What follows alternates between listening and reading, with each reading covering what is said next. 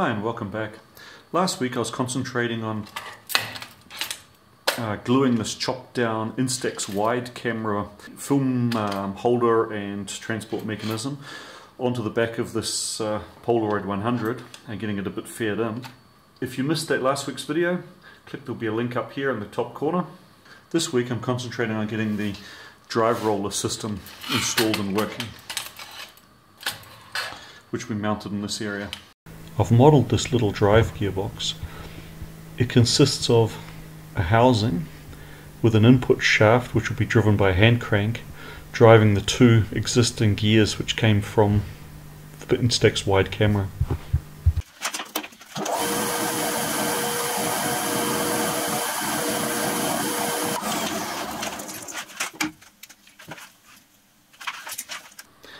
So the next thing I'm going to need to do is use a slitting saw to slice a slit across here to drive that dog. Years ago my dad gave me a whole bunch of assorted slitting saws. Now they come in these ones got two different bore sizes. There's 3/4 inch and 1 inch. I've made an arbor for the 3/4 inch, but of course the one that I need for this job, the 2mm, is an inch arbor. So we get to a point where I have to make a tool to get a job done. I just realized there's a second option. This is 1.3mm, and I've also got a thinner blade which is 0.65mm. So if I stack the two blades on the arbor, that'll be 2mm, and for this job I think that's what I'm going to do. Well, that was lucky. In this case the blades even have exactly the same number of teeth, so they match up beautifully, and that gives us our 2mm roughly.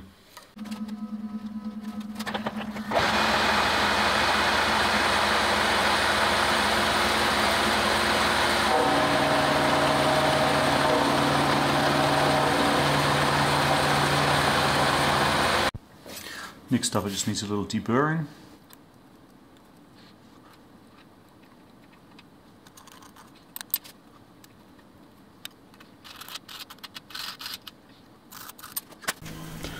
Here I'm printing the bearing block which mounts and locates the shaft.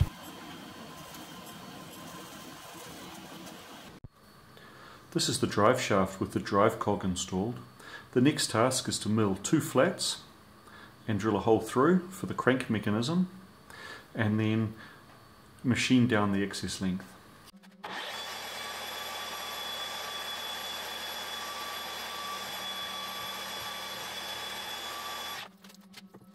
This is an exploded view of the drive components.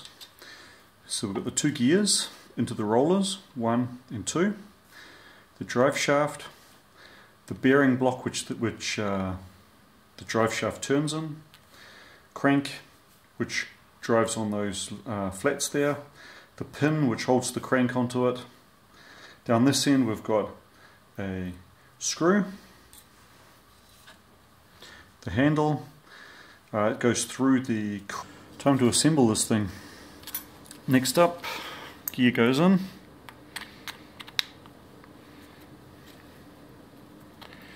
handle goes over the top.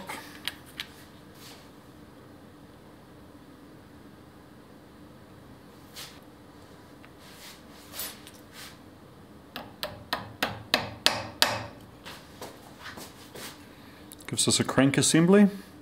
I was kind of worried that thin wall thickness wouldn't be enough, especially with the way the striations go, and that concern was correct. I'm going to have to make this arm again in aluminium, but for now I'll try and just use it like this for the first attempts.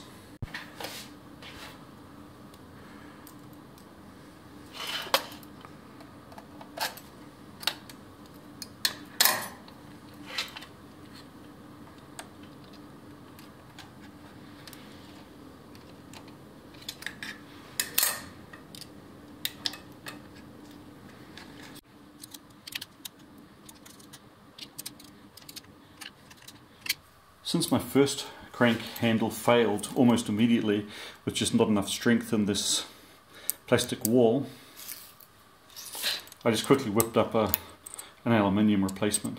Nothing pretty, but it's only a prototype.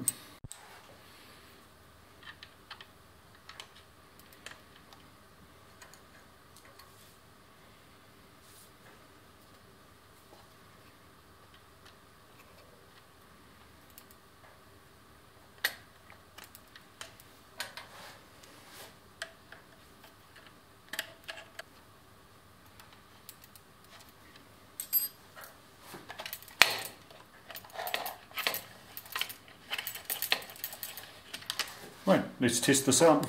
First up, let's just test it with an old dark slide. So we'll throw that in. Try kicking it up with the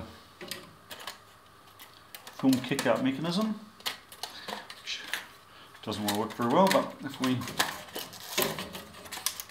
manually feed it into the roller, we can see that with a bit of effort, it comes out. Next up, a photo in an old film pack.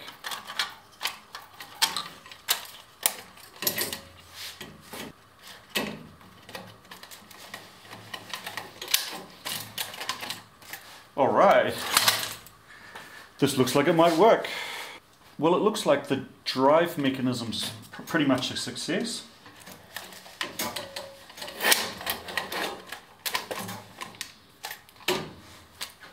The only problem seems to be catching the film with the kick-out hook. Now this is basically original. I want to try this with a new film pack, but to do that I've got to first close up that area, which will be a light leak, and reinstall the lens.